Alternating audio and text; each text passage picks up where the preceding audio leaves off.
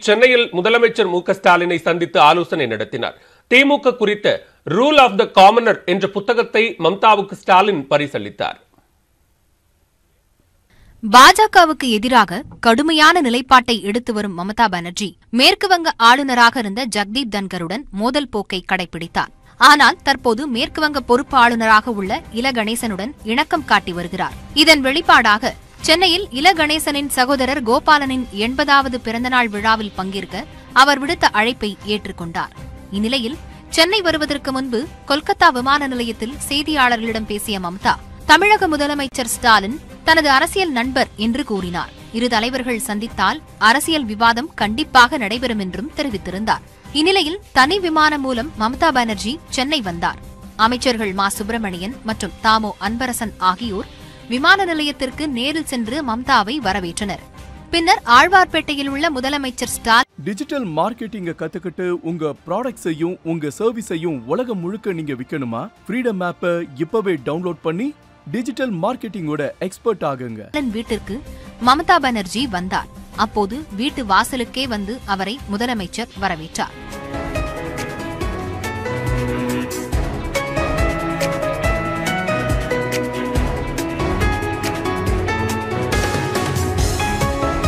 சுமார் 20 நிமிட சந்திப்புக்கு பின் செய்தியாளர்களிடம் பேசிய முதலமைச்சர் ஸ்டாலின் மம்தாவுடனான சந்திப்பு மகிழ்ச்சி அளிப்பதாக கூறினார்.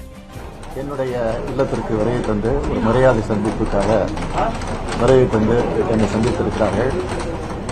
அதே நேரத்தில் நீங்கள் அவசியம் மேற்கு வங்கத்திற்கு கொல்கத்தாவிற்கு வர வேண்டும், என்னுடைய விருந்தினராக வர வேண்டும் என்று அழைப்பு கொடுத்திருக்கிறார்கள். இந்த அழைப்பை நானும் ஏற்றுக்கொண்டிருக்கிறேன். இது மரியாதை சந்திப்பு தான், தேர்தல் சந்திப்பு இல்லை. தேர்தல் குறித்து பேசல, அரசியல் குறித்து பேசல. எனவே மரியாதை சந்திப்பு தான் உண்டாங்க, தவிர வேற எதுவும் இல்லை.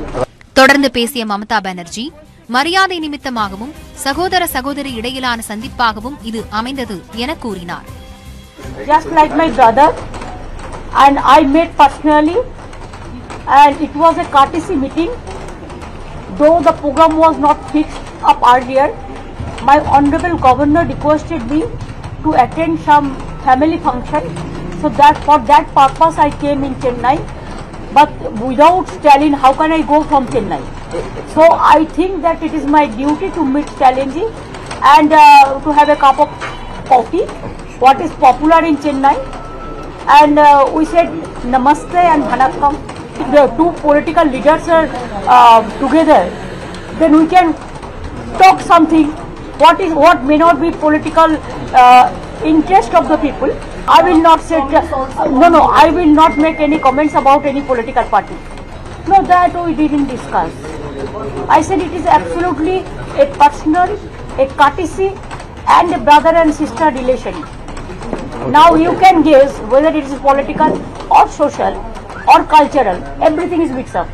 மத்தியில் ஆளும் பாஜக வலுவாக உள்ள நிலையில் 2024 மக்களவை பொதுத் தேர்தலை கருத்தில் கொண்டு காங்கிரஸ் கட்சியின் முன்னாள் தலைவர் ராகுல் காந்தி இந்திய ஒற்றுமை பயணம் மேற்கொண்டு வருகின்றார். மறுபுறம் மேற்கு வங்க முதலமைச்சரும் திரிணாமுல் காங்கிரஸ் கட்சியின் தலைவருமான மம்தா பானர்ஜி பாஜகவுக்கு எதிராக வலுவான கூட்டணியை உருவாக்கும் முயற்சியில் ஈடுபட்டுள்ளார். இந்நிலையில் திமுக தலைவரும் தமிழக முதலமைச்சருமான ஸ்டாலினை சந்தித்து மம்தா பானர்ஜி பேச்சுவார்த்தை நடத்தியது தேசிய அரசியலில் முக்கியத்துவம் வாய்ந்ததாக பார்க்கப்படுகிறது. மேலும் பல்வேறு செய்திகளை